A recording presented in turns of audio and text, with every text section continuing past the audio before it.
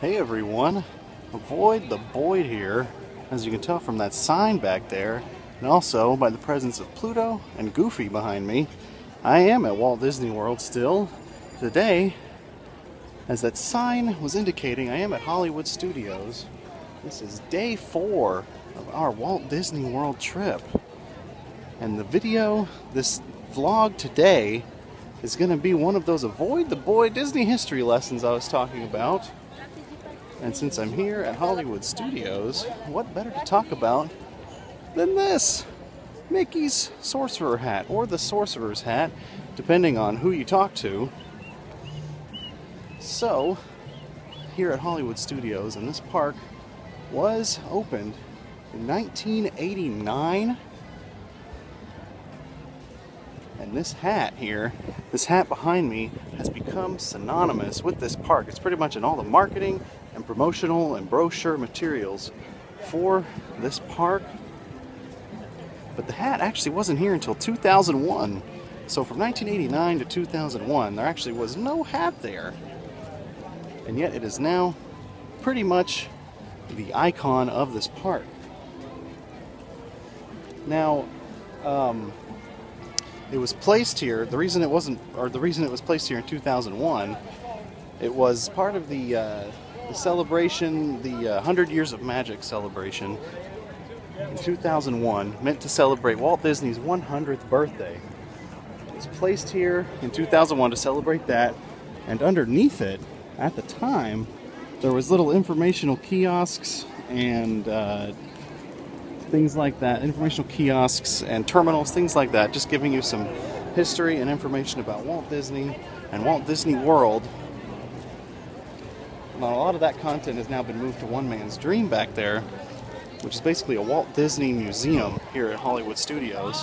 And now what's underneath it is kind of just another souvenir shop. They got lots of pins, t-shirts, hats, Mickey ears, things of that nature. Now, a lot of old school Disney fans really do not like this hat. And the reason why that is because if you would come here to Hollywood Studios pre-hat, so pre-2001, you would come in the main entrance, which is right down there, right by that crossroads there. You would walk down Hollywood Boulevard, and you would see nothing but the Chinese Theater, which is behind the hat. And I could show that to you really quick. So when you would come in the main entrance, you'd be walking down Hollywood Boulevard there, which is the main drag back there, and you would see the Chinese Theater. And it really felt like you were in Hollywood, because you'd see nothing but Hollywood Boulevard. Vine is there, Hollywood and Vine, and off to the right is Sunset Boulevard, and of course looking right down Hollywood Boulevard. As soon as you come in the main entrance, you would get a grand view of this, the Chinese Theater.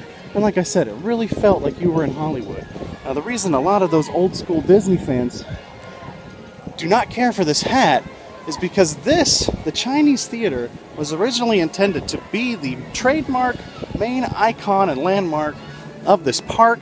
And this hat here was always meant to be a temporary display as part of that 100 Years of Magic celebration that I was telling you about. Well, I guess Disney has decided that 14 years is temporary enough, and early next year in 2015, this hat is being removed. So I know a lot of those old school fans are happy. Now, I know a lot of changes are coming to Hollywood Studios, so assuming that theater, which is the housing for the Great Movie Ride, assuming that all stays intact, you're going to get pretty much the original vision of this park will be restored. You will come in down there, walking in between all those palm trees, straight up to the Chinese Theater. You'll get a classic Hollywood feel, and it's going to feel just like it was always intended to again. It's early next year, 2015. The hat is going bye-bye. I personally don't have any problem with the hat. And in a vacuum. I don't necessarily care for it here because, like those old school fans, I would kind of like to come here and see what that looks like, to come in here and really look like you're in Hollywood. Kind of lost my train of thought for a second. So like I said, there's the hat. It's blocking the Chinese theater. I don't have a problem with it necessarily, like I said, in a vacuum. Here, I kind of don't care for it